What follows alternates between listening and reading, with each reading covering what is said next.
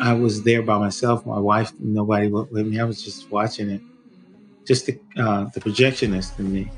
So it came on, and it was. I remember being there when all this stuff was being shot. So Right. it was different sitting in the theater watching it, and it seemed to come alive, being pieced together, that way. I was overwhelmed by it.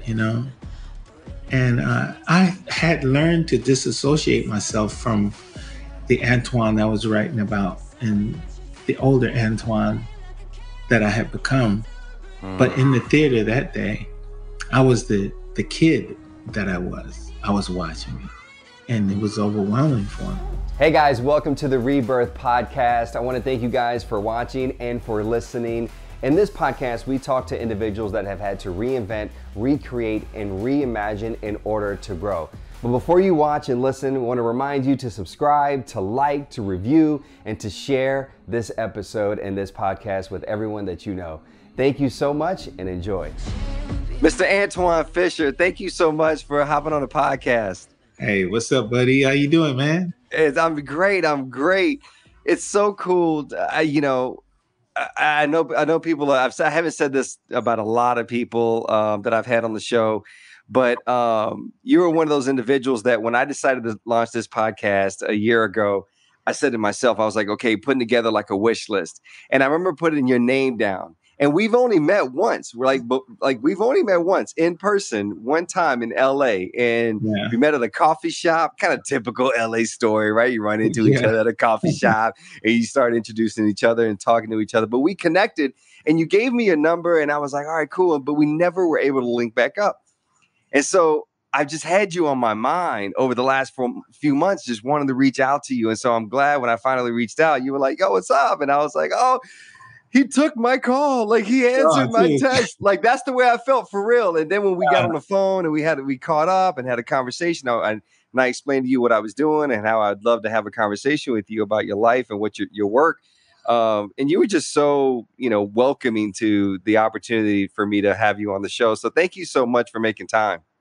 Well, it's really was a delight to meet you. I have to use the word delight because I was delighted to meet you, man.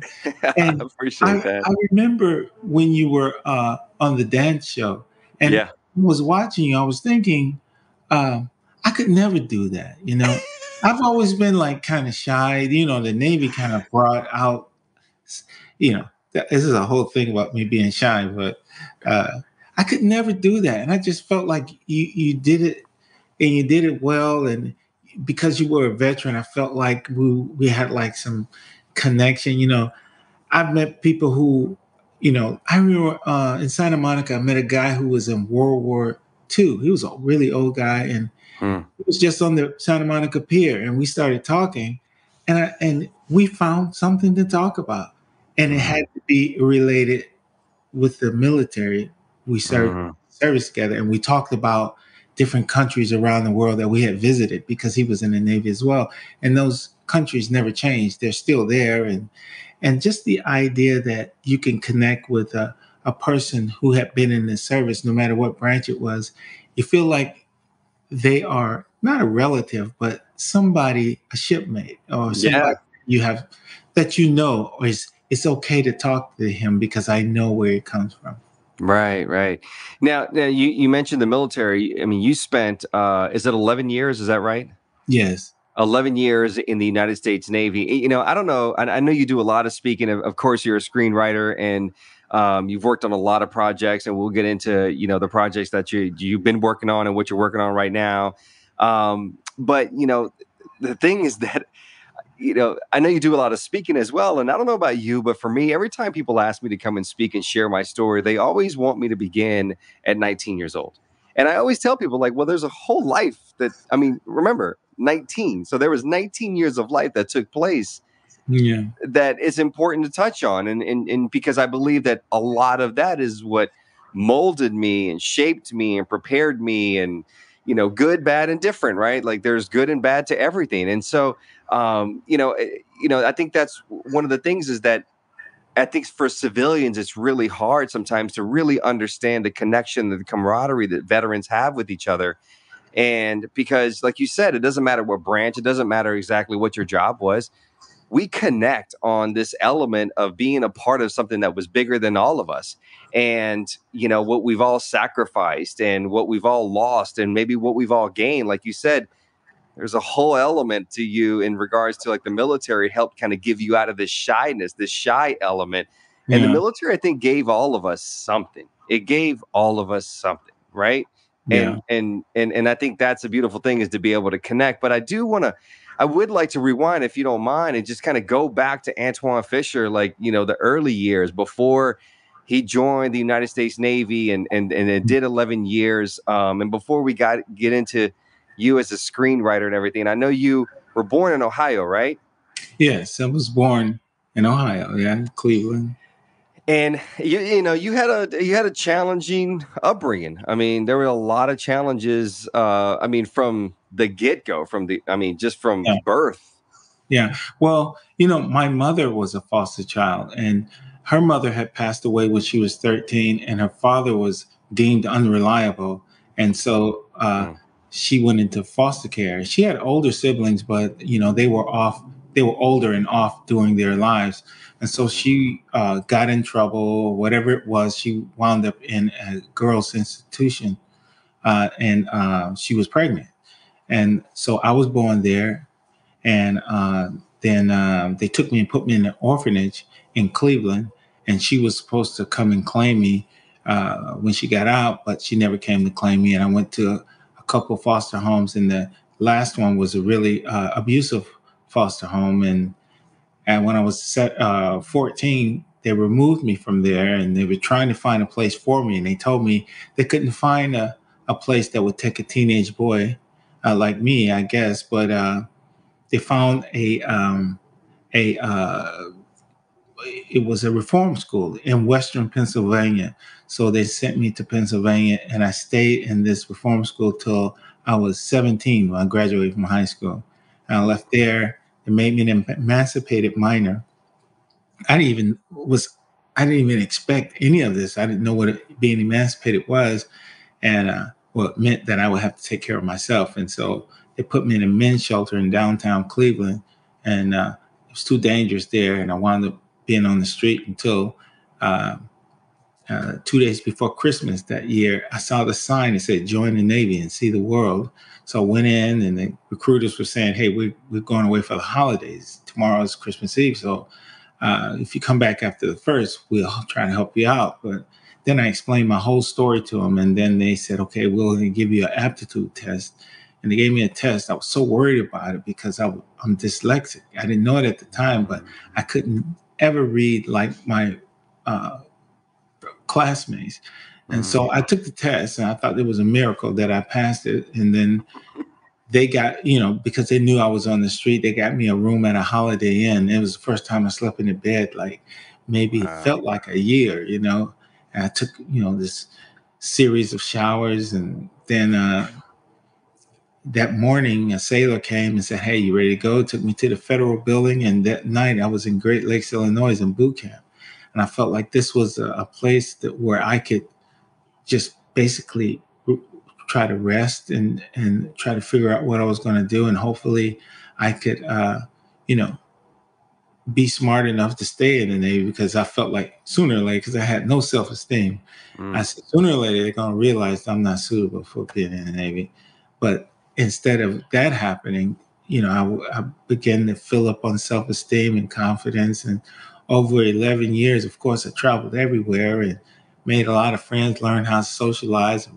I was, I was diagnosed as being dyslexic. They told me this was my issue, and it made me want to read even more. So I started to read, and I started liking words. And I had a very limited vocabulary, and I didn't know you could use different words to kind of create a sentence and a style of speaking or writing of your own. And where mm, I came from, generally everybody spoke the same, used the same phrases, and that kind of thing. I fell in love with words, and I didn't know at that time that it would be my life's work at some point. But got out of the Navy and went to the Federal Law Enforcement Academy in Glencoe, Georgia, became a federal corrections officer. And then after 3 years of that, I went to Sony Pictures. I heard they were hiring security guards. I left my job because, at the prison, I was born in the prison. I kept thinking back where I started from, where I started. So I started looking for my family while I was working at Sony. And I found them. And I was only there a few months. So they told me I couldn't leave because if I left, then I wouldn't have a job when I came back. So I explained my story again. And so my boss said, go ahead and go and you'll have your job when you come back.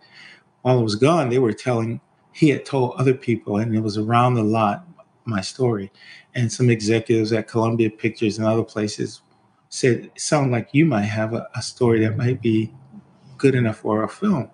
And I kept insisting on writing it. And they told me no, because I didn't have any writing experience, never went to college and never went to film school. They said they would hire a screenwriter to write it, and they would pay me for my life rights. But I had learned in the Navy there was a lot of things that I thought that I couldn't do previously, and found out that I could do it, could learn how to do different things. And people relied on me, and I knew this about myself. I had learned that. So I decided that I didn't have to ask anybody anyway because it was my story. So I got some legal pads and I started writing it by hand. I met this guy who was teaching a free screenwriting class, and I told him my story. And he said, my college roommate is a producer. I want you to go and talk to him and tell him your story. That college roommate turned out to be Todd Black. He's a huge producer now. Yeah. And we've been friends all that time. I guess we both were 33 when we met. He was probably 32. I was 33. And he said, well, who else would write it but you? And then he told me that he would pay me to write my story, and said, maybe I should leave that job as security. And he had an office for me on the 20th Century Fox lot. Wow. So I went there, and over 4 months, he and his partners taught me how to write a screenplay. I'm still learning how to write a screenplay, even though I've been doing it for 27 years. It's not an easy thing to do. But he called me one day and said, hey, I sold your screenplay. And I'm dyslexic, right? So I picked up the check. I love this story, by the way. I love this story. I picked up the check, and I thought it was $2,500. It was a little disappointing, but I said I didn't have any money. So I went to the bank to start me a checking account. But every stop sign I came to, I would take out the check, and I realized that it had too many zeros to be $2,000. So instead of $2,500, it was actually $250,000. And so, it's almost like a person who's never had a steak. And, right. You don't know whether to bite it or cut it or what to do, just look at it. I don't know, because I had never had nothing before. So that was the beginning of my career. And, I met my wife on the Sony Picture Studio lot, where I started working as a security guard. And, of course, I have two daughters, a 23-year-old and a 19-year-old. They're all here. And it's everything, I always wanted a family. And so I have a family, and, a lot of people care about me, but, my wife and kids, it's like, they're really close to me, and it's a blessing, Yeah, man. Oh, thank you for sharing.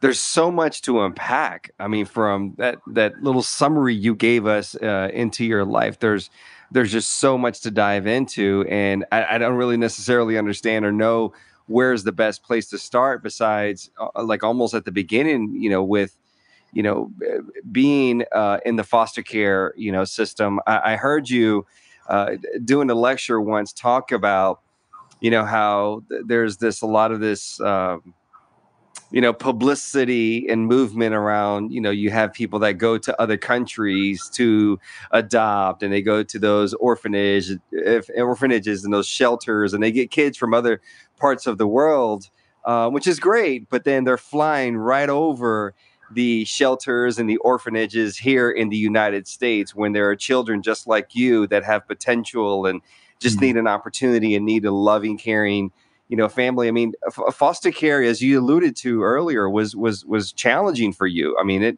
especially the second family that you were with. I read somewhere that you said that when someone interviewed you and said, "Hey, tell us about that family," and you said, "Let's just say I was being nice in the film, and I was being nice in the book. They're actually worse than that." And I know that affected you. I know that but what were some of the challenges? I mean, what are your feelings regarding the foster care system? I mean, to still as a 14-year-old boy to say, there's nothing we can do for you, and so we're just going to kind of just toss you out and just kind of let you figure it out on your own. I mean, there's a lot of kids out there right now going through that. Well, yes, when they sent me to the reform school, I wasn't the only kid there who was in that situation. Right. There was a few of us there who hadn't done anything wrong, but it was a place where we could be.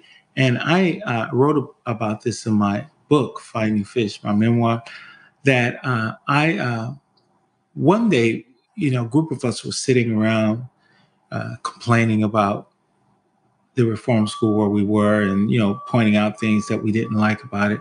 And then I caught myself and realized, I was fortunate to be there. They had parents and they had options. But once I thought about it, I had to stop. I told myself I have to stop doing this because if I wasn't here, where would I be? The last place I was in that family setting wasn't good. So nobody's hurting me. I'm just doing what I'm supposed to do every day. So I kind of adjusted to the kind of institutional environment there, which probably made it easier for me to be in the Navy. I was, this is pretty like that structure. Yeah, rule-driven situation I was in. I think that, we really do need the foster care system because unfortunately a lot of people don't keep their responsibilities to their kids. And you have to have some kind of agency that can monitor children and try to place them in places where they will be safe. Trouble is with that is that you can't see the minds and hearts of people. While I think the majority of people who are foster parents are good people, it only takes one person to cast a negative shadow on the whole thing. Right. Now, I had 13 social workers over the course of my time in foster care, and I really didn't get to know many of them. But the ones I did get to know seemed they really liked their job. What they liked about it, it seemed to me, even though it's a frustrating job to have, is that they can try to do something for kids who probably, like in my case, were in the world alone. And so I still know a couple of them. I think one of my favorite social workers, she came and she told me that she was getting married, and so she wasn't going to be a foster. I mean, she wasn't going to be a social worker anymore. Oh, it kind of really broke my heart because she was the only one that ever asked me questions like, how's it going here? And if she would have kept asking, and I did tell her some things, but I didn't reveal everything. But she was a probing kind of, and she was nice. She was young.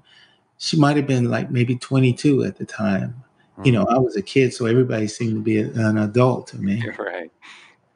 But, you really do need people who are in the society who have space for a kid and they care that they could do something for someone who can't do anything for themselves in the way of taking care of themselves. I remember one time I was driving somewhere in the city here, and I came to a stoplight, and I was waiting, and there was a laundromat to my right. And I looked, and I saw this sign on the window. It says, "Be a foster parent." And I thought to myself, if people can't afford a washing machine and they are washing out, it doesn't mean that they don't have the love and things like that. But they could aim a little higher and include people who have the means to bring in a child. If they would think to go to Russia or China, to Africa and other places to get kids and bring them in and raise them and send them to university, things like that. There could be an American kid who has the potential to provide the kind of love and affection that they might be looking for. Right. And there's another problem too, though. Sometimes the actual parent of the child won't release the child. They won't allow the child to be adopted. They always promise that they will come back for their kid. They're always in the process of working on their issues, and they're eventually going to get their kid. And in the meantime, years go by, and before you know it, the kid's 18, and just in this situation where they could have found a loving home when they were younger. In my own personal journey, and I've talked about this a little bit in the sense of after I was injured, I had a challenging time transitioning from the military to the civilian world, as we refer to it, us veterans. And it was easy to pin it on my injury and the experience I had in combat and my scars and my new world, the new life that I was handed. It was easy to just blame it on that and say that's what it was. And it wasn't until my best friend one day, when I was I was 24 years old and almost 25, and I was just mad and angry and resentful. I was drinking excessively. Of course, nothing good comes from that, when you're drinking the way that I was. And I was just numbing pain. But yet I would go out in front of people and try to be an advocate for veterans. But yet when I wasn't doing that work and I was isolated, all of a sudden, all those demons surfaced. And I remember my best friend telling me at 24 years old, he's 17 years older than me, so he's 41 at the time. And he said to me, he's like, "Man, you need to cry." He's like, what you're dealing with is not only what happened to you in Iraq in combat, but there's stuff related to your childhood. There's stuff related to, your relationship with your mother or your father not being in the picture. There was, I was subject to, physical abuse and verbal abuse. My mother loves me dearly, but that's the way she treated me. And I never really thought about it because why would I? It was always easy for me just to focus on my injury. And it wasn't until that very moment that I started to realize and pay attention, like, oh man, like, yeah, the injury is the trigger to all of those emotions and feelings that I've just oppressed over, my entire life up until that point. But once I dove into therapy, and a lot of it was with him, actually, whether he wanted to be my therapist or not, he was not by any means licensed, but he had his own experiences. But he became that person that helped me, that guided me, that helped me navigate through all of this. And then I went to therapy and I started to really unpack a lot of this stuff. For you had, obviously in the film that was, based on your life, Antwone Fisher, where Denzel Washington was in it. And I remember watching that film for the first time because it came out is it 2003 when that film came out? 2002? It was 2, I think. Yeah. Okay. So it came out right before I was injured. Right. And I remember watching that film and, after I was injured and just feeling such a deep connection to this relationship that you had developed in the Navy with a psychiatrist who was, from my understanding, at least from the film, and I would love to dive in a little bit more to understand, like, how was that character everything that in real life as he was in the film, or was he more, or was he less? Was he a combination of different people over the course of your life? Who was that person? Because I know that when I saw that character, Antwone Fisher, in that film cry and be vulnerable and let it out and finally be able to unpack and just work through all of those feelings and emotions, I felt something, man. Like it hit me, and it just made me realize, oh, okay, I can identify with those feelings and those emotions. Yeah. Well, yes, he was someone, he's a lieutenant commander. He in the army, he would have been a major. Mm-hmm. But it seemed to me that he was a guy who went to school to be a doctor, and he probably wanted to do more for some of the kids that came through his office than he was allowed to do. And Mm-hmm. I think probably I probably wasn't the only person. He took a little extra time that he probably really wasn't allowed to do. But as a person who is a doctor and care about people, uh, he went a little further than he was probably allowed to do. And I knew I wasn't the only one because every time I went to see him, there was always a bunch of people in the waiting room waiting for him or one of the other doctors, you know. But the thing is, I think the Navy understands they're not recruiting 40-year-olds and 39-year-olds. You know, they're recruiting kids, like kind of unfinished people, Right. kids who have baggage from their childhood growing up and haven't had a chance to work through a lot of things by the time they get to be 40 or in their mid 30s or 50s. So they will try to reach out, but they won't give ongoing uh, psychological help. Um, what they will do is, give you counseling and that kind of thing. And with an actual doctor like he was, you wouldn't get that much counseling from him. Right. Probably be some other people. And sometimes people who've lived life a little make better counselors than people who went to school and have a degree to do it. And Yeah. want to have a conversation with you about your feelings, and they never had feelings like that or haven't been in the job long enough to understand.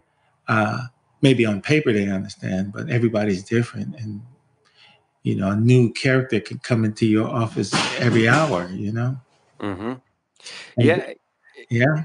yeah, Yeah, and that's, I mean, it's kind of like the same concept like in the military. Like you have people that come into the military as officers, and then you have those that are enlisted, right? And there's always this little back and forth between those enlisted and those officers, because the officers are like, well, I have a rank, right, because of schooling and that I've been able to obtain, and yet those that are enlisted are like, wait a minute, man, like we do this job every single day. We know how this works and how that works, and you're trying to throw rank. You need to listen to us.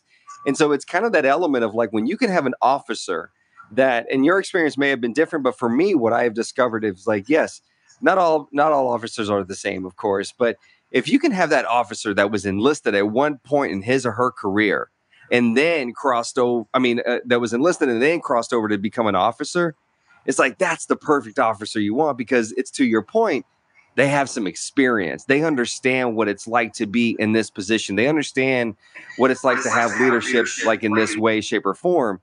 And that's what it sounds like. As far as like this psychiatrist for you is like he had some experience potentially to be able to like be patient yeah, and help you navigate through a lot of. yeah. He was very uh, patient. He never really did anything. I thought he was going to like swing a watch in front of my face or like Hypnotize you. say, tell me, here, take these pills or something. All he did was get me eventually to start talking, and he just listened to me. And he wasn't really asking me a lot of questions. He did ask a lot of questions, but not one after another. Like he was having a conversation, he just let me talk, and then he would pose a question. You ever think of this? And he would just offer me ideas and things to think about, and then ask me what I thought about it. So it was almost like the therapy I got was kind of a therapy of self discovery. He was allowing me to come up with it on my own as I look back and didn't realize that what he was doing. He was the one that allowed me to be angry. You could be angry in his office, and he was like a commander, right? He was angry in his office, and you can't do that out in the lobby or back on the ship. You get in a lot of trouble.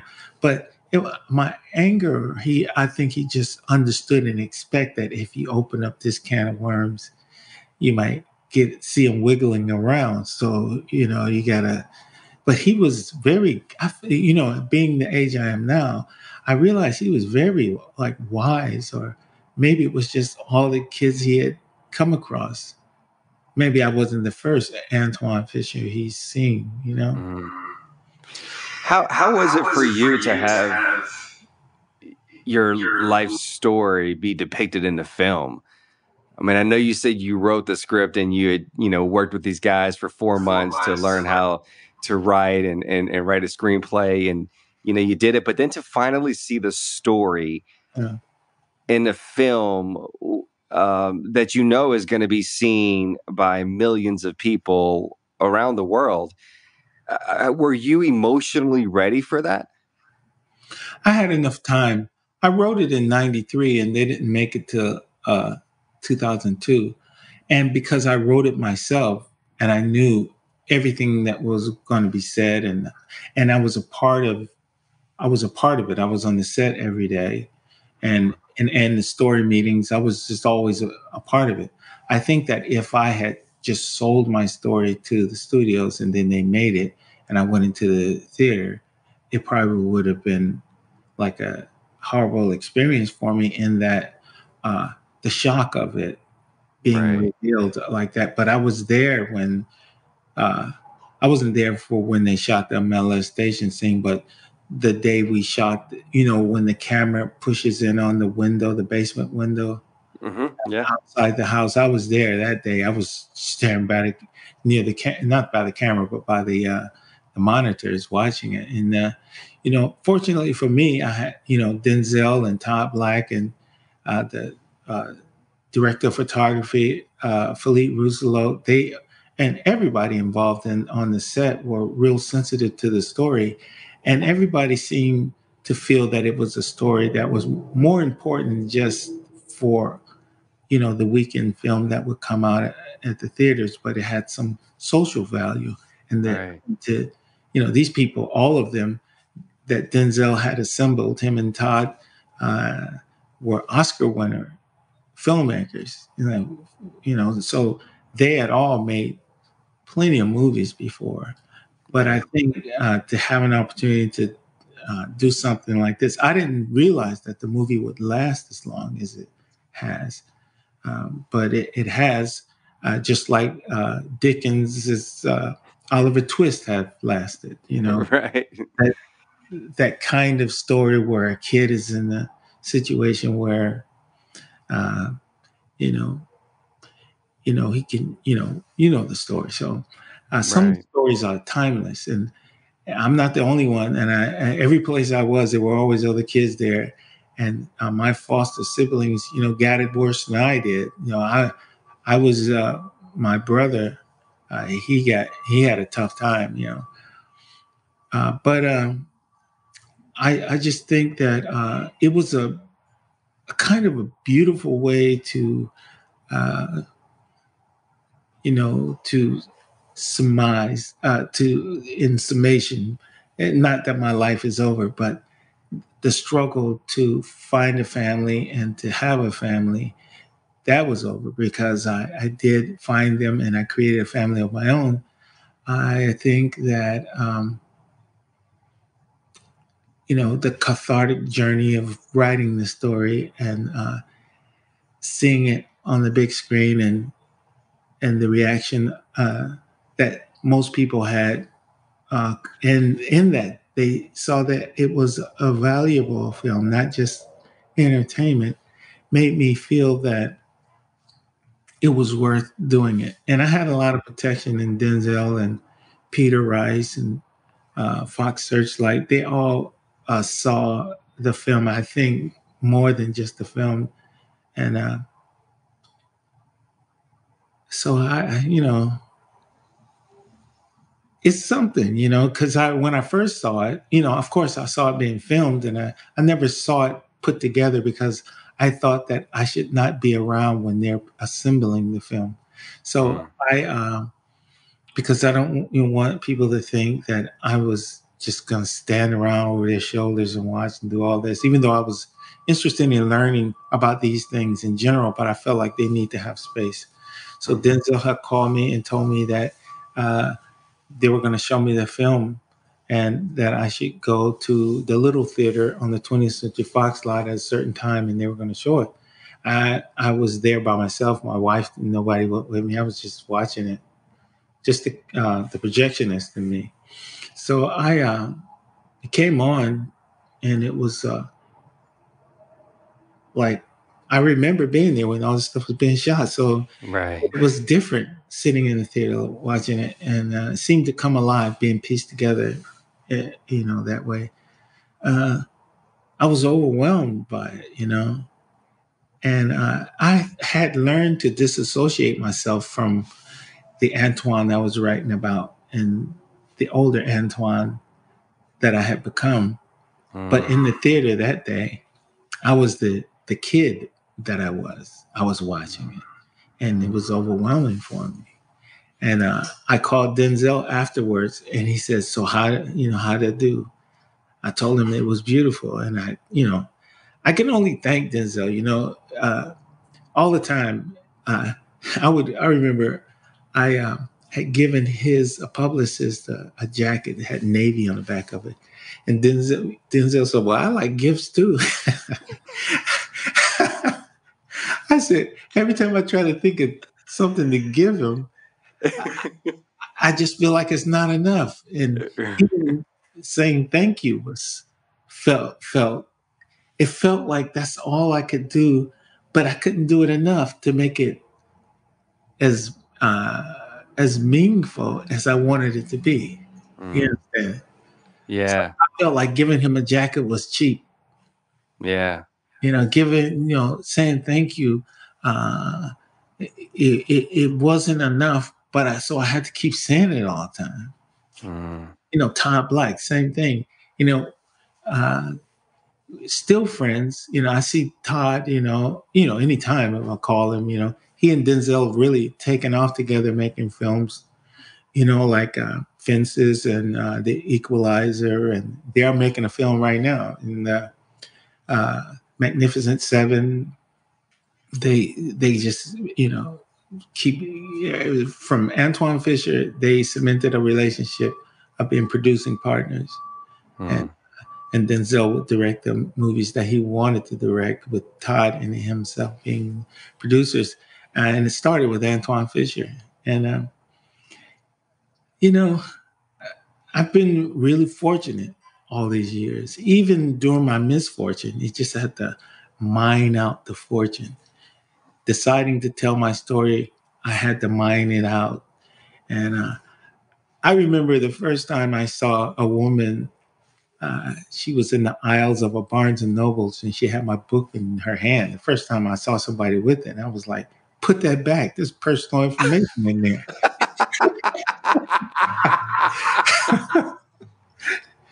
I was getting all offended, and then it dawned on me. I said, "She doesn't know I'm Antwone," so I could walk right by her. She didn't know. Oh, I love that. But that's hard. Like, how long do you feel like it took you to get to that place where you were, because you were still on this journey, right? Like you got out of the Navy, you went and became a corrections officer in the federal, prison system. Like you said earlier, you were back where it all started, the irony in that. And then right before someone encouraged you to write and to tell your story and how this can actually be a film, you were on this quest to find your family. So you were still going, there were still a lot of like just open avenues as far as like in your heart, in your soul, in your mind that you were working through. How was that process as far as, okay, so maybe seeing it on the big screen, that one in the little theater was overwhelming, but then after that it was like, okay, it was fine because you had plenty of time. But in the early stages of writing it, I'm sure it took a toll on you. Oh yeah, it was difficult, but what was driving me was that I felt like this was an opportunity to change my life, to make it better, to have a profession if I was good enough for it. And that I would, and I decided that I would work hard, and when I got notes or whatever they wanted me to do, I do it. And when that was over, it appeared that several weeks had passed and there was no more notes or anything like that. Uh, all this energy I had built up to achieve this, it was coming like a crash. Like I was got a little down. Then I started thinking about some of the things I had talked about, and did I really want to say that? And did I really want to reveal that? And so what helped me was when the movie finally came out, and the reaction of the world uh, was positive. And it still took some time for me to get more accustomed to it. And I would start getting emails from people around the world. Some of it was in languages I couldn't understand, and they had similar lives to mine. And they were happy I told my story because it was their story too. And they got a lot of satisfaction that people would see these stories and know that they exist. Uh, so, so the and then my memoir was translated in other, like in Dutch, Japanese and Spanish and French and other languages. And I thought that my story was worth, some publisher felt like it was worth taking my story and putting it out into their society uh, as a something of value, whether entertainment or something that could aid in this society. I started to feel that telling my story wasn't just telling my story to gain a new career. I was learning that I had did something that the world received very well, and because of the honesty that I had when I was writing it. Yeah. Right. You mentioned when that lady was finding fish in the bookstore, and you're like, wait, put that back. That's personal information. But then thinking to yourself, that's a stranger. That person doesn't know who I am. That person doesn't know that I am actually Antwone Fisher. But how now when you look at like your wife in the early stages of your relationship, I mean, now this is a person that knows that you're Antwone Fisher. I mean, how was that what was that process like as far as getting to a place of being vulnerable with her and sharing with her, and not knowing how is she going to be able to receive that information, and is she going to stick around? Because your life, for the most part, there was a lot of abandonment. A lot of people just kind of, until you joined the Navy, then you felt like you found a home that lasted longer than, a few years. It lasted 11 years. But now to be vulnerable with somebody that is really close to you, that's a big step too. Yeah. Well, I feel like my reward for surviving was meeting my wife, because she's a very nice person. and I feel that that part of my journey was over, the struggle for finding family and my place in the world, meeting my family and meeting my wife. Uh, I just felt like she was the right person for me, and I feel like she felt the same way. I met her on the Sony lot, on the same lot that where I was once a security guard, and she worked for a company that did a service for the studio, and so she would be there every Tuesday for a meeting. And I met her one day, and we've been together ever since. I mean that I met her in April, and we got married in November of the same year. Of the same year. Oh man! And everybody was saying you guys don't even know each other. But anyway, we've been married. Like, I've known her 25 years now. We've been married 24 years. Never had any problems, nothing at all. So I feel like um, from the time I was born until I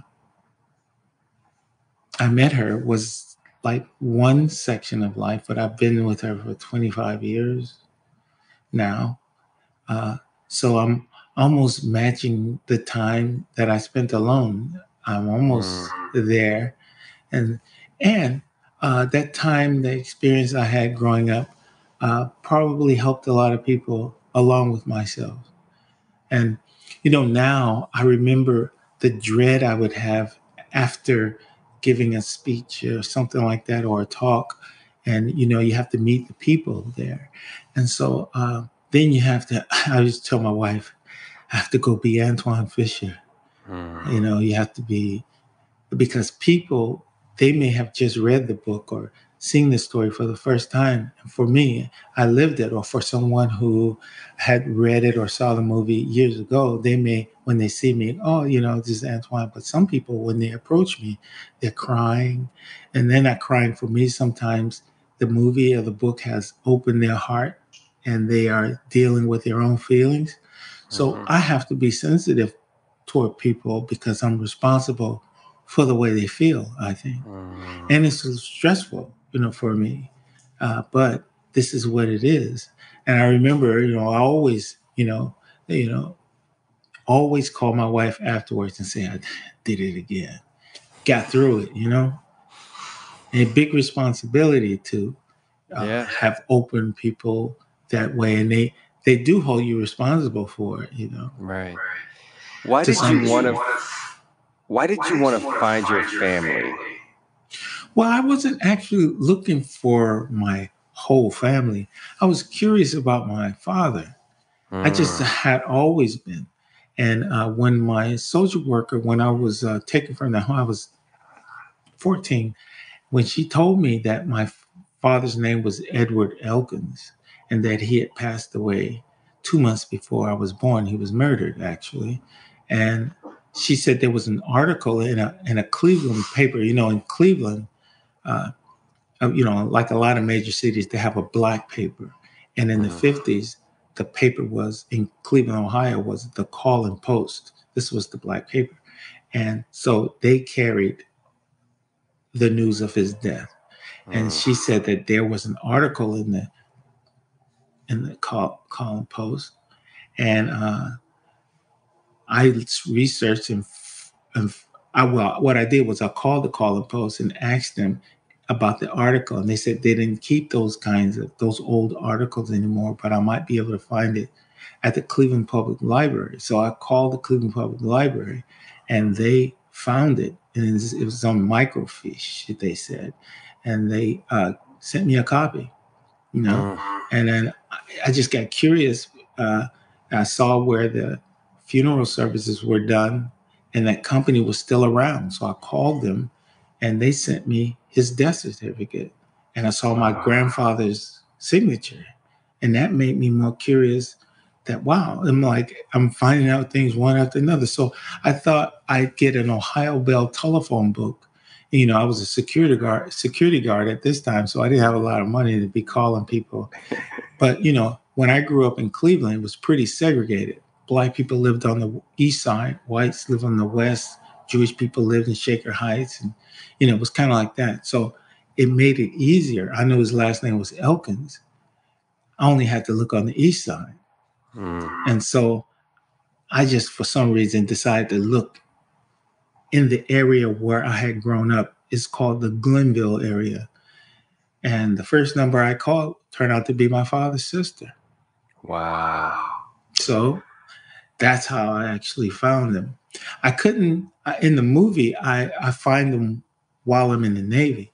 I did that. I wrote it that way because if I got out of the Navy and wrote it as it actually happened, then Denzel and all the characters you met couldn't be in the movie anymore because I had gotten out of the Navy. And then it would be more expensive because you had to hire a whole new cast for when I'm out of the Navy. So I did it like that. But that's how I really found them.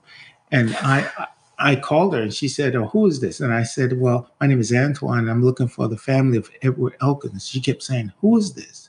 And she finally said, "Well, I had a brother named Edward, but he's been gone a long time." And I told her, I might be his son." And then she said, "Who is this again?" And then I explained everything. And she said, "Well, if Edward was your father, you have a big family." In fact, the deputy mayor of Los Angeles is your cousin. His name was William Elkins. He was Tom Bradley's uh, deputy mayor. He said, you should go and see him. And so I went and saw him. And he said, you have a, you know, they were welcoming to me. And they had an uncle down in San Diego. I had never seen anybody who looked like me before. And he was waiting out on the parkway for me to drive up. And I was like, wow. And then that Thanksgiving, they bought me a plane ticket to come to Thanksgiving. And, they hadn't seen their brother since 59. He was only 23. And so they were really excited. I mean, they had this big, back then people could meet you at the jetway. So they had this big sign that says, welcome home, Antwone, And the interesting thing is they lived in the same neighborhood I lived in when I was in the foster care. We used the same corner store. I went to elementary school with my cousins. One uncle lived 2 streets over from where I was in that horrible foster home. Wow. And never knew. Never knew. Wow. I'm listening to this and I got chills. I can't even imagine you being, how is it for you? Because I joke with my wife about this. Like, my wife comes from a big family. She grew up, born and raised within 2-mile radius. She's moved in 3 different homes, but literally with all the 2-mile radius. And when we started dating, and I remember going to for the first time the holidays to like her family in New York, and I was overwhelmed because growing up it was just my mother and I, and people that made friends that she had made or whatever. But I stepped into her family Thanksgiving, and it was on a whole. And then it was like, okay, we're going to do hours here together with this group, and then we're going to go to somewhere else and do hours with another group. And then I'm like, you're related to all these people. And, and they're not, some of them are blood and some of them are just people that you've known for so long. They're like, that's my family too, right? And so it took me a while to adjust to that. I mean, how was it for you now being thrust into this big family and discovering that you guys shared the same space for so many years while you were suffering? Well, it was a lot to take in. When I was there, of course, I found my father's family, and they welcomed me, and they came from all over the country to meet me there in Cleveland, and I was one morning. Some of them came into the room where I was sleeping and said, "Hey, your Uncle Spy, his name was Spinoza. His Uncle Spy said that he think he might have found your mother, and he wants you to put your clothes on. And he's coming by to pick you up." And I said, "Oh wow, it was already a lot for me. This isn't the same trip." Yes, I wasn't even looking for my mother, and so. When he came, he said, we were driving. He said, I have a friend named Jesse Fisher. And I was thinking to myself, a lot of people who live in a certain area here in Cleveland don't ever move too far from where. And I asked him, I told him about you. And I told him, you told me that your mother's name was Eva Fisher. And he said, Jesse told me he has a sister named Eva Fisher. And so he told him to bring me to his house. So I went there, and then he said, "Okay, let's go and over to see Eva." So he took me over there. Now, when I was a homeless that winter, I used to go into these housing projects called the Longwood Housing Projects, and they had rooms that were warm, like where you could, where they keep the like brooms and things like that. And I would stay in there to be warm. And this was the housing project where my mother actually lived during the time I was homeless. And so when they took me over there, I recognized right away. And so we went into her apartment, and she was there at the stove. And I didn't think that could possibly be my mother because she looked too old to be, I wouldn't imagine her being. But and then, as a kid, you're always thinking the best. Like my mom looks like Diane Carroll or somebody like that, right? But I could look at her when they told, well, her brother, my uncle said, pointed at me and asked her, "Who is he? Who's that?" And she said, "Oh, that's Johnny, right?" And he said, "No, that's Antwone Fisher." And then she like fell out. She had never seen me before. So I thought to myself, I didn't feel like she owed me anything. It was just like I was seeing somebody that I just happened to be seeing. But when when I accepted that was my mother, I could see that she probably didn't make a lot of good choices in her life. And you can't really judge, I felt, because I understood how my life had went. Every day there was a new choice that could send you spinning out of control. Yeah. Everybody's not able to manage being in a world, the way it is. And I thought that about her. And so I just felt like, compassion. I was, 33 years old. I was tall, I was dressed really well. I had this nice little stint in the military, and I was a federal officer, for a while. And, there's no reason for me to come down on a stranger because, she didn't owe me anything. I didn't feel that. So, uh, eventually, my uncle, her brother said, maybe we should go give her a chance to get herself together. So that's how I met her. But all of this came crashing down on me when I got on the airplane headed back to LA. Couldn't control the tears, man. Because I had learned how to put up my whole life I had learned how to put up a fence, a shield. And one of my aunts rode with me.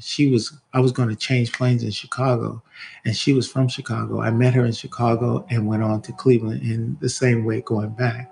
She was sitting next to me, and I was looking out the window. She was sitting by the window, and I was just thinking, like, all of that, not just me coming home, meeting my family, but all of that I remember from the time I was, my first memory I talk about in my memoir is I see myself sitting on the chest of drawers at the window.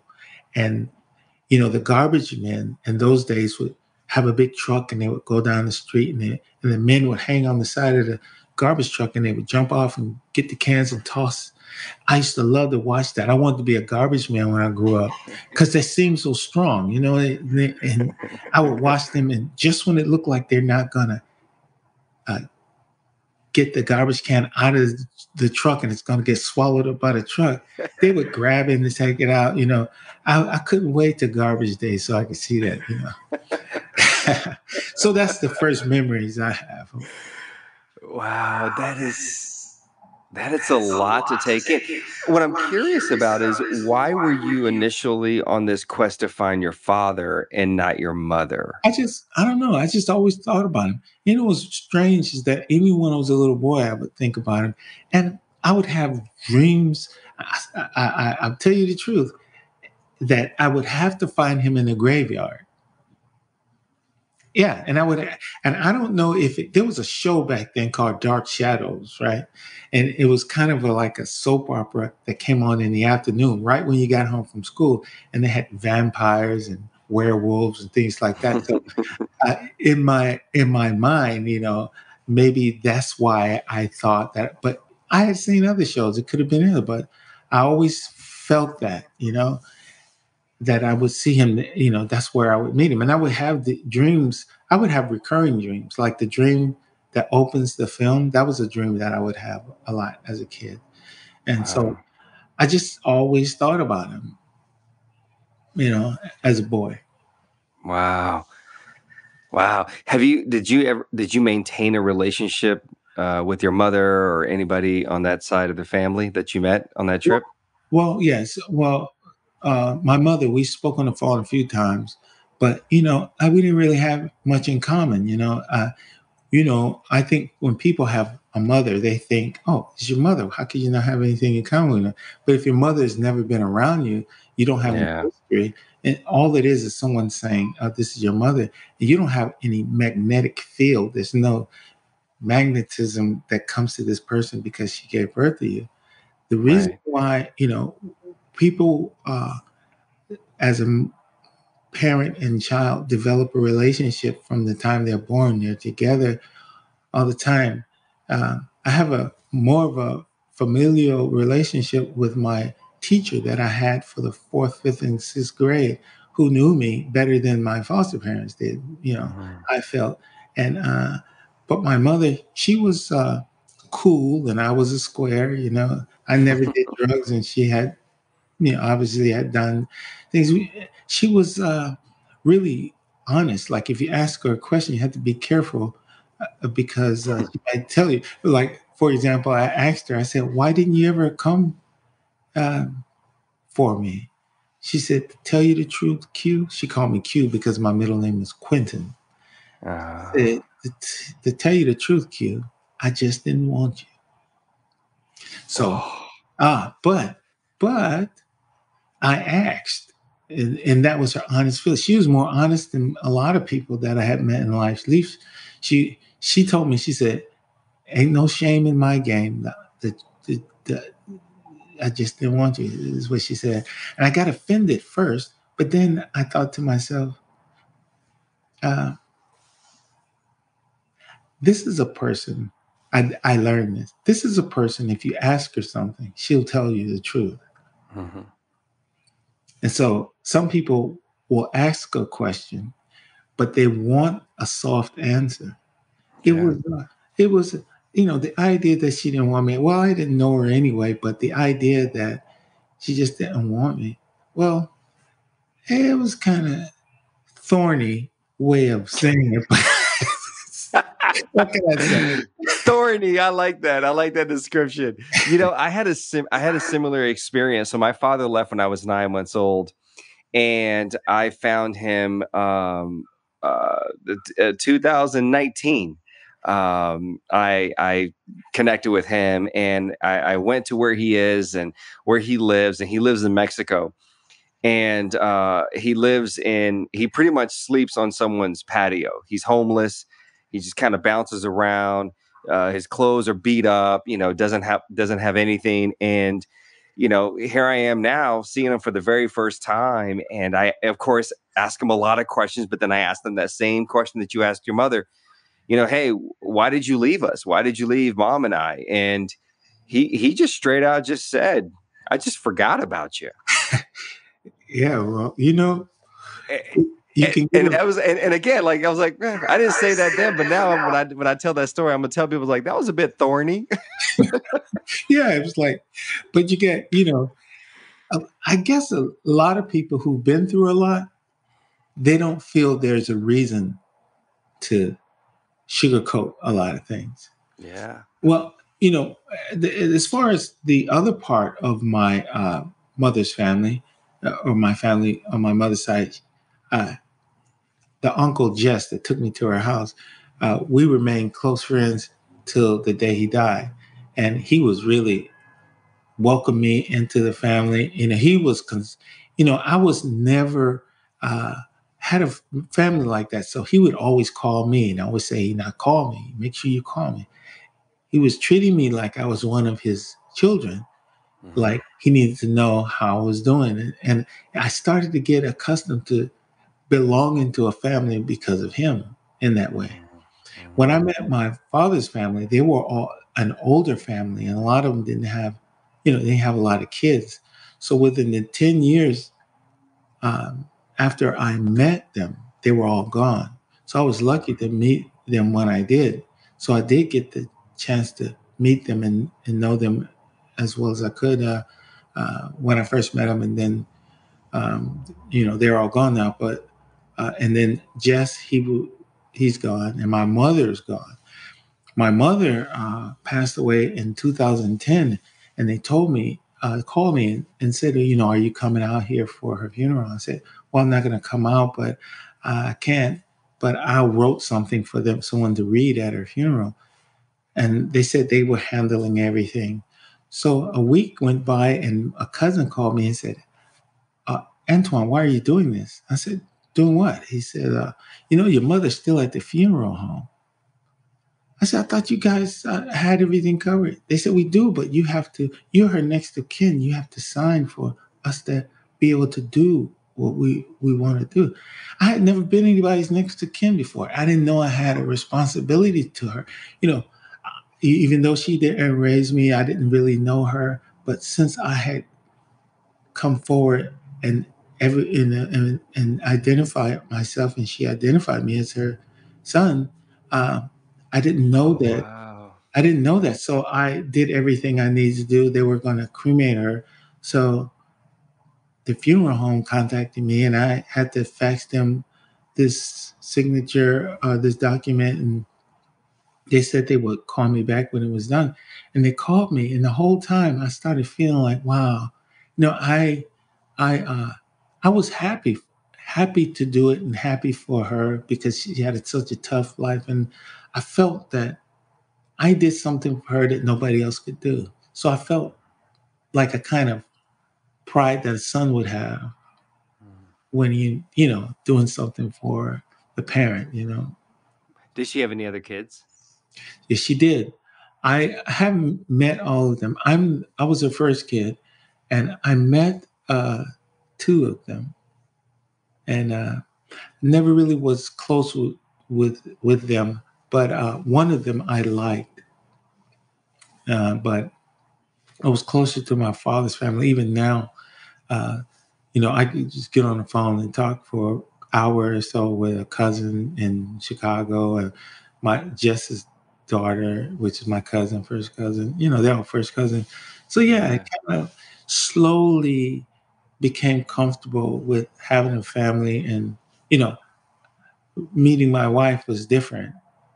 But yeah, I feel like I found my place in the world. How do you feel like that experience, not only knowing your own childhood and the struggles you experience, but then meeting your mother and your father's family, and how do you feel like that has shaped you as not only a husband, but as a father to your two kids? Well, I don't know if meeting them had an effect on me uh, in the way of how I interact with my family Hmm. that I created, but I think being in the Navy did. What I discovered about people and families. You know, I have a lot of friends, and you see these families, and uh, a lot of families don't have any leadership, really. I think sometimes people think, well, he's the father, he's the leader, or he's the uncle, he's the leader. But sometimes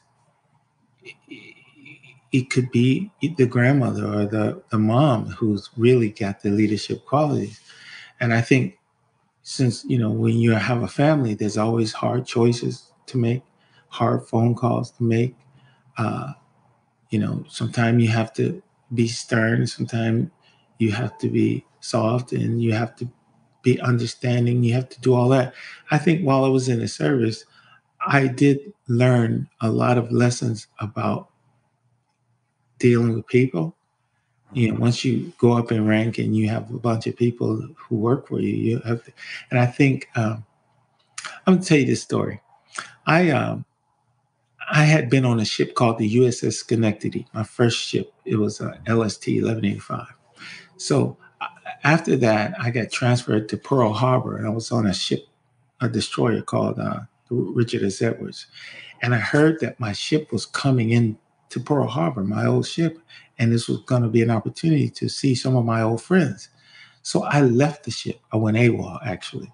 Nobody knew I was off the ship. A lot of people think, who haven't been in the military, think that if you go AWOL, it means that you went home or you went somewhere. Right. You could just leave the ship and you'd be AWOL. So I left one pier and went to another pier. And as the ship was pulling in, I saw my friends, and they came down on the pier eventually. But, I was an E5 at the time. Nobody was searching for me, really. So I was, have reunion with my friends. And when I came back to the ship, my boss was on the quarterdeck standing watch. That was where he was supposed to be for the 4 hours. He's standing watch.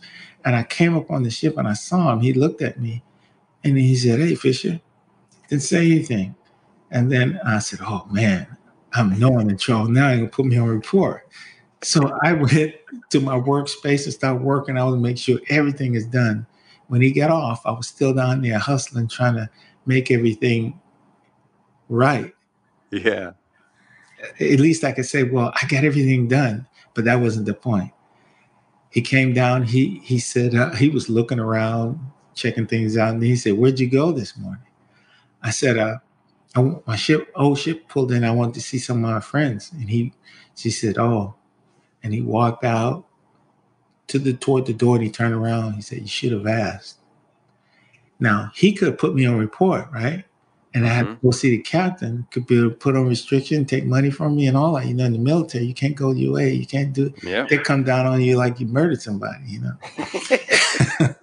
So I never forgot about that. So you have kids, and you think just because they make a mistake or they make a wrong choice, you don't have to hammer them. You don't have to do that. If you your kid, you know that most kids, if love the parents, they don't want to disappoint them. And it's not like I wasn't trying to be a good sailor, which I was, and that was like a flaw right there. And I remember when I first made E3, E4, which would mean like a corporal.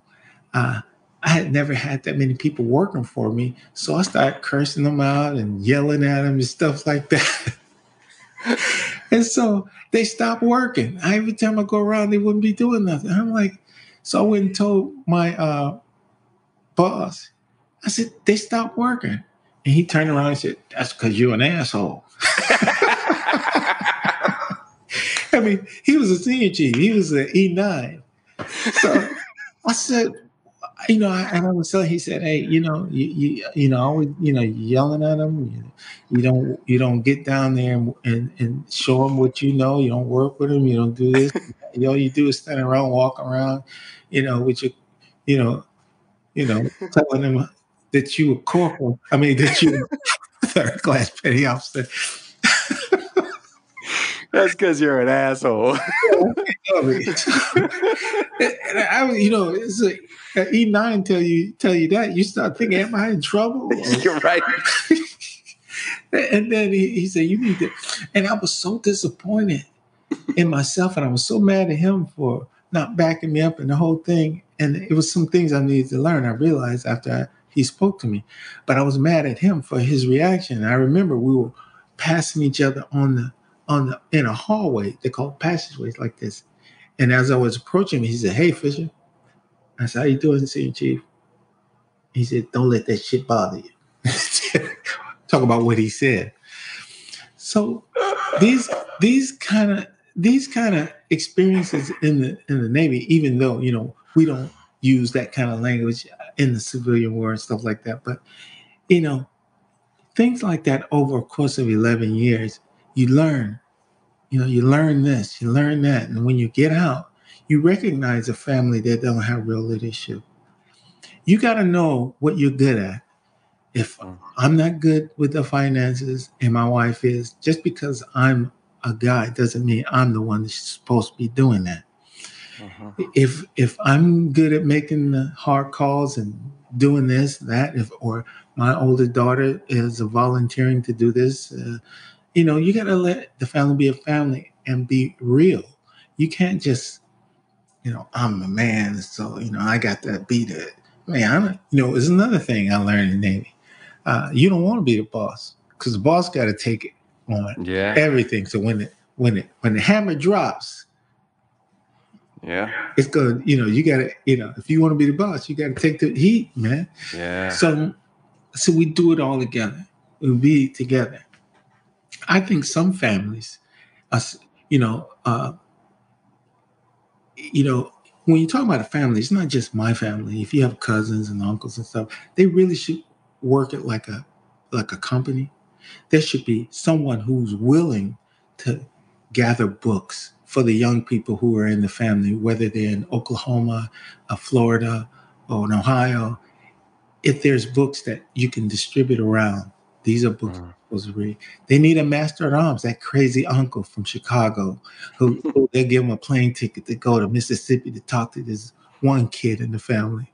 You know, you need to, because I think families are in competition with one another. These cousins is don't like you because you have this, and you know, some parents think when their kids become successful, they're supposed to get half of whatever they make. It's just all of that kind of stuff. People have to be real about leadership. You want to be a leader? You got to be mature to be a leader. You got to be able to take a smack if you want to be a leader. Yeah, for sure. If you ain't willing to take a smack, don't be volunteering to be a leader. Don't take the role. Yeah. Don't take the role. We see now, we see veterans now getting into, the entertainment space, whether they're writers or they're actors or they're behind the scenes. How does it feel, for you as someone who has been in this industry for as long as you have been working, to now see other veterans now have the opportunity to tell their stories or find a little bit of their identity or purpose in this space? Yeah, I think veterans, people who've been in the military, such as yourself and me, we have experiences that most civilians never have. Mm-hmm. Even the kind of experiences that I just spoke about leadership. Some people have never, maybe been the manager at McDonald's or something like this. Nothing wrong with that. But nobody's ever had real pressure on them. They may have felt pressure, but it's nothing like somebody shooting at you, or you're in an area where people are shooting, or you're simply on a ship that's made of steel and there's electricity running all through it, and you're sitting on the Pacific Ocean. That's a lot of pressure.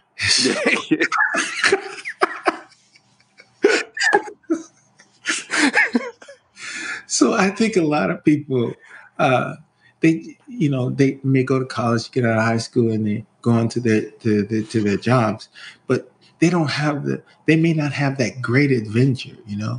I have many great adventures. They take you around the world, and every time you set foot on another continent, no matter how many times, there's all a new adventure.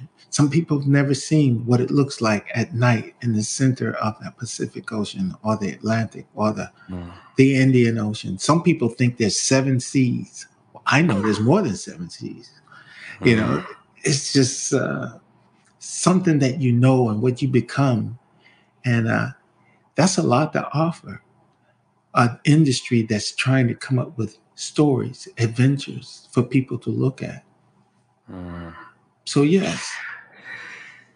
Man, I've enjoyed talking to you so much, and I feel that we could talk for hours. I really do. I feel like I'm one of those first cousins that you can hop on the phone with in Chicago. Cousin, I'm assimilating my family, man.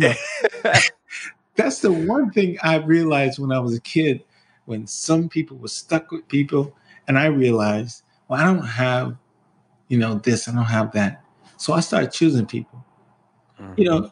The people you meet in life sometimes make better family members than people you're born in a family with. Sometimes. Yeah. So you can't, we're only going to be here for a little while anyway. If you meet good people and they, you can add something to their life or their children's lives, and they can add to you and your family and the way of being a human, and why not, Yeah. Well, Mr. Antwone Fisher, I appreciate you sharing the story that you were, I guess, born into, and then sharing the story that you started to create for yourself once you joined the Navy, and what you've been doing with your wife and your daughters and other people in your life as well. And I just appreciate your willingness to be vulnerable with me on my podcast, just to talk about this journey, because I know there's a lot of elements, and I always encourage listeners to listen to every story. And even if it's not exactly to the T of what your experience has been, there's a lot you can learn and take away from someone else's experience. And I know that there's going to be a lot of people that are going to take a lot away from your story and what your world has been about. And so I just appreciate your time, and I knew this was going to be a great conversation, especially when we got on the phone just to kind of talk about doing the podcast. And I think we talked for like an hour and a half, just you and I just shooting shit just for an hour and a half, and yet we've only met once in person for a few minutes. It wasn't even for a few hours, for a few minutes at a coffee shop. I was passing by your chair, walking either from the restroom, and I walked past the chair. You were sitting with a group of people. I said, I don't know what I was doing. I said, that's that dancing brother right there. I was looking for you to see if you had on your dancing shoes, man. Yeah, no, man, those are retired. I've retired those things. I tell people now, like, people used to come up to me and be like, "Oh, show us your moves," and they would expect me to bust out in a tango and a paso doble. Like, I'm just gonna start doing this, know. And I'm like, no, like now when I go to the party, I'm doing like the Running Man. I'm doing like the shopping Cabbage Patch, like that's what I'm doing now. Like I just all that 3 months of work that I did and everything poor Karina taught me is just gone. I've gone back to my roots now. So that is the extent of my dancing, man. But it's a pleasure to call you a friend. It really is, sir. Thank you again for your time and your energy. It really is a pleasure, and just loved hearing everything about your life. And I think I'll have to reach out to you at some point, and maybe we can kind of wrap again on something else. Yeah. I really appreciate you contacting me again. And I thought about you, often, over the time since the last I saw you. But and I kept your number. So I'm glad we finally connected again, man. Man. Well, I have this thing too. I have this element of something I got to learn to work through, that I've met a lot of people, right? Like including yourself. And I have your number, but I've never felt like I reach out to people because I don't want people to feel like I'm reaching out for this, like I don't. And so my best friend's like, dude, like what people give you their information, reach out to them. And I think there's a part of me that is like, well, there's that fear of that rejection. Yeah.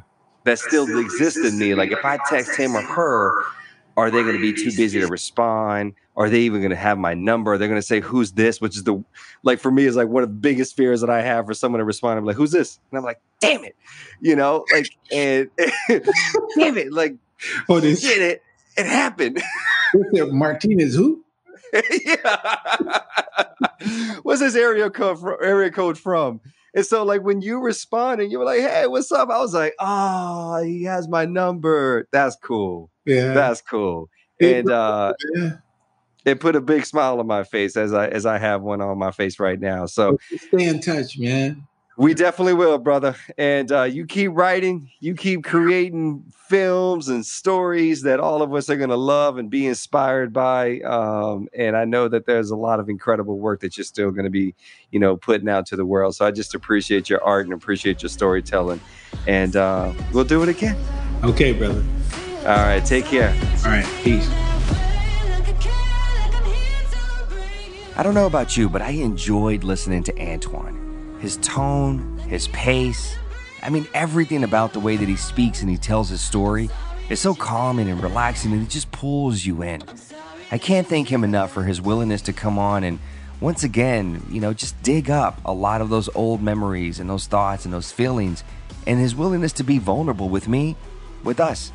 I hope you enjoyed this podcast. If you did, please be sure to share and subscribe. And don't forget to follow me on Instagram at I am JR Martinez to learn more about these amazing guests and me. Until next time, this is Rebirth.